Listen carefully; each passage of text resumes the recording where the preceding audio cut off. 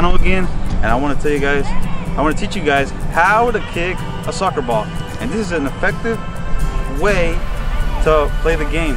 You must know how to kick the ball. Alright, so stay with me guys, and I hope you guys like this. Alright guys, you never want to hit the soccer ball like this. Many people hit it like that and they think it's correct, but if you hit it like this, the ball has no power. The ball has no power.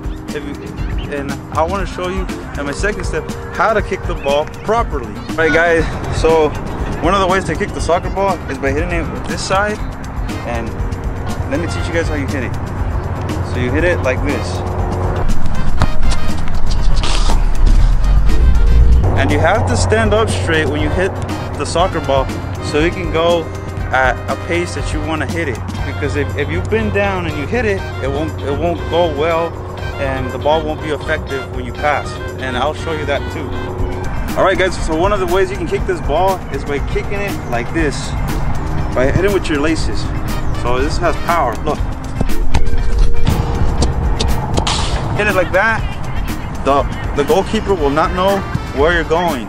So we must understand that hitting with the side of your foot with the laces, when you hit it like that, boom, the ball can curve and has so much power that the goalkeeper won't be able to get it right. So remember that. That's another important way how to kick the soccer ball. You always want to kick it like that when you're like in a corner or in the side, because it goes really effective. The ball curves. So that's one way to kick the soccer ball and be effective.